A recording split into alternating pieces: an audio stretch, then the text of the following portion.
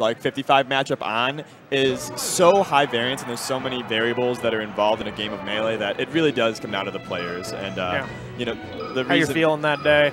Yeah, and the reason we have the matchup ratios, the like full text of it is, if 2 equally skilled players were to play 100 matches, how many would one win? It's like, but that never happens. Yeah. We have the matches we have. Yeah, we get 2 out of 3 and we get 3 out of 5, and that's pretty much it. And right here, so something I noticed from watching Rocky, I hadn't really watched him before, but he can move fast, but he's willing to use Falco's aerial drift and his disjoint to like drift in and slow it down very suddenly. Ooh. So he can move fast, he can hit hard, but he's willing to be patient, and that is an excellent blend for Falco to have. It can be very frustrating to play against because you never quite know whether he's going to go in or whether he's going to retreat in that moment and let you move into him.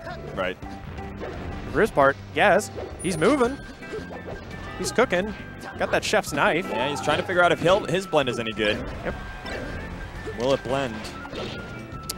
That is the question. He's got a little bit of shield drop, moves away, but kind of wave dashes back in. There's a little strange choice, I think. Would like to see him just move back to center a little more, turn, and get more control. Nice. Laser F tilt, gently shoved him off, and now, yep. Gaz kind of, that was a really tough spot. I'm not sure what he could have done better as Marth on the recovery there. A lot of the time, basically nothing.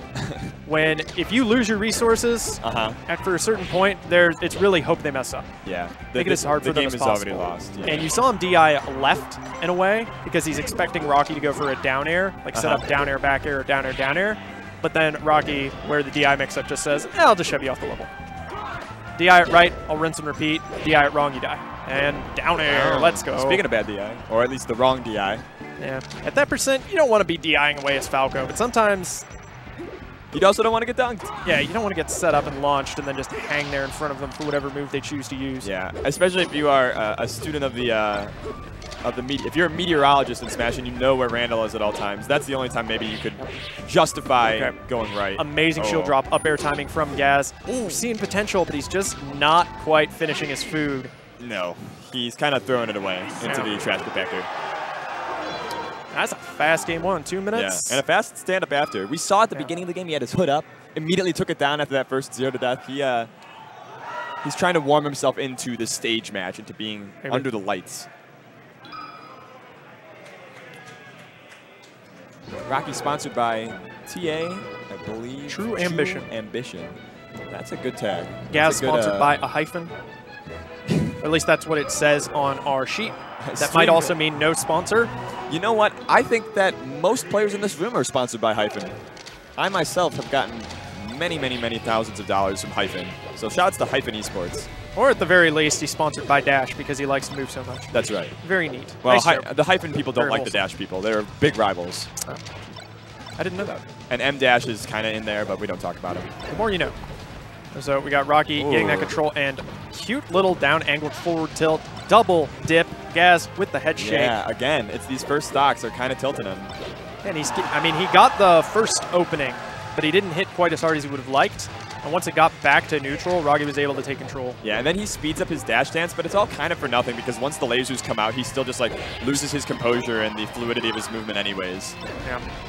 It's like you can dash dance as cleanly as you'd like, but if you don't have a plan for Falco's lasers, you're not going to look good in this matchup in the neutral.